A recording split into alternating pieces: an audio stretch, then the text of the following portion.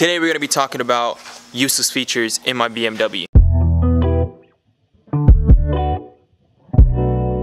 Alright guys, so when we're driving as BMW drivers, we really hate the fact that DTC, you know, having traction control is off most of the time. You always have to turn it on manually. This should be an option that's already turned on. You know, when we're driving, we like to skid around and drive as fast as possible to, you know, avoid accidents. That's basically in our natures of BMW drivers. Another useless feature is our parking sensors. Alright guys, now the reason why we park like this is just because it's courtesy.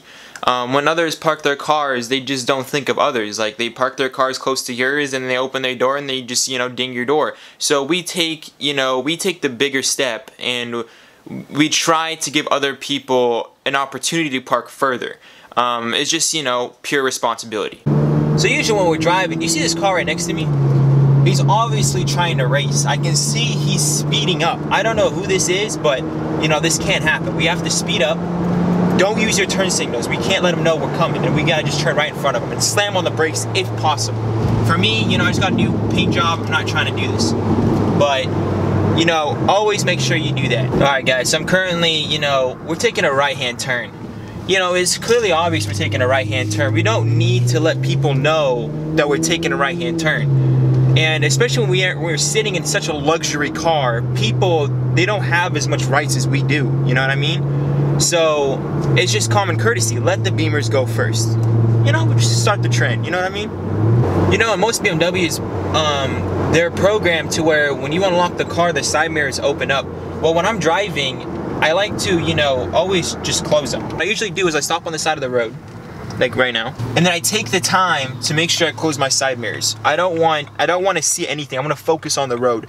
You know, seeing cars on your sides is not a smart thing. You don't pay attention to other drivers. Pay attention to your own driving. You're the one with the important car. I gotta let you guys know. So then we just go ahead and take the drive.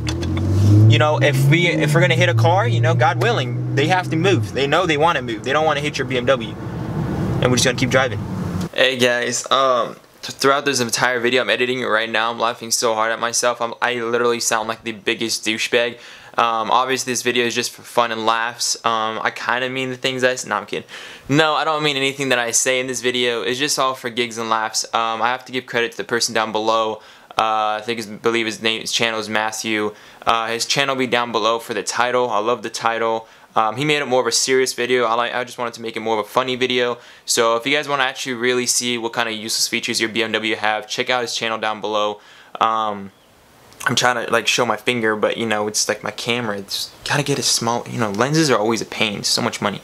I even like I switched to 2-3 different lenses, and this one's still not doing everything I want. So yeah, if you guys did enjoy the video, smash that like button. I didn't mean anything I said. It's just for fun. Do not cut off people, and do not, you know, do stupid stuff that stereotypical BMWs do. Alright guys, take it easy.